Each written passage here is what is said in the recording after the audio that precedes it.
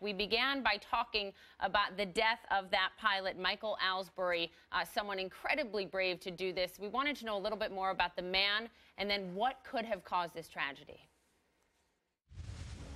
He was an extremely brave man, and as all test pilots are, extremely brave people.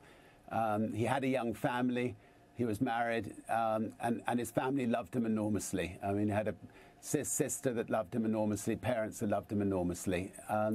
But he was a test pilot, and test pilots are trying to discover things that the 400 engineers and technicians on the ground can't necessarily see on the ground. And the test pilots push the aircraft to the limit before finally members of the travelling public are allowed on it. And obviously something happened which we will learn about to make sure it can never happen again. This was the 35th time that SpaceShipTwo had flown freely. An investigation is ongoing. I know it can take up to a year, but what do you know at this point in time about what could have caused this? Well, the NTSB are a wonderful group of people who investigate crashes, and they have a very strict rule, and that is no speculation. And in fact, the British press have, I think, rather irresponsibly, speculated that it might have been rockets exploding, it might have been fuel tanks exploding. In fact, there might have been an explosion. The NTSB have firmly ruled all that out.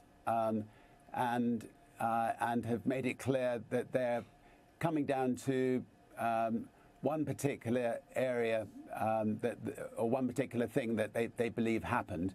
But if you don't mind, I'm going to leave it to the NTSB to let you know exactly what it is they think happened, and then we'll wait for their definitive decision. Let me ask you this, Richard. A year ago, when I interviewed you in the Mojave Desert, right next to SpaceShipTwo, I asked you if the risk is worth it, and you said, unless you risk something, the world stays still.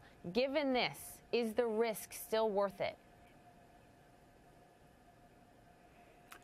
Yes, the risk is worth it, and as I say, Mike would have been the first to say that. I'm sure his parents and his wife and his sisters would not say that, but test pilots would say that because they know the risk they're taking, that they know the importance of what they're doing. We know the importance of what we're doing, if test pilots hadn't taken risks, we wouldn't have had the 747. Two of the comets blew up in the early days of airline travel, and now airline travel is as safe as anything.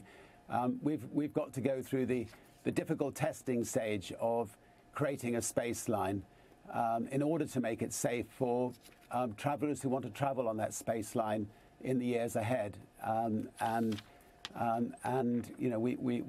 We will persevere and we will succeed. Will you still be the first, along with your family and a few others, to take that first civilian flight into space, Richard? There is no way that I would ask others to travel on Virgin Galactic unless I'd been the first to go myself, and therefore I will certainly be the first to travel. If I didn't feel it was safe enough for myself, I would not ask other people to take a flight. So, we will finish building the next spaceship. We will learn from what happened to the first spaceship. We will test it many, many times before we go, with many test pilots flying it, and then I will go, and then the 800 astronauts who have been so supportive and have signed up to go